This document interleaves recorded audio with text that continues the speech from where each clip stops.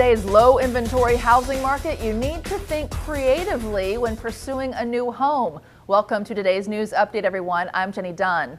With fewer homes on the market, chances are good you will find yourself competing against one or more other potential buyers for that home you fell in love with. However, some unconventional thinking could give you the competitive edge you need to make the winning offer. For example, make a cash offer. This eliminates potential hurdles such as bank qualifying and other financing contingencies. Offer the seller a super fast closing. If you can get inspections, financing, and all the required documentation together quickly, tell the seller you are willing to close within 2 weeks or less.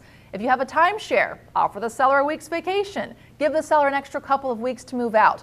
Offer to pet sit while they move. Some creative thinking can give you the edge over other buyers. Thanks for watching. We look forward to seeing you next time.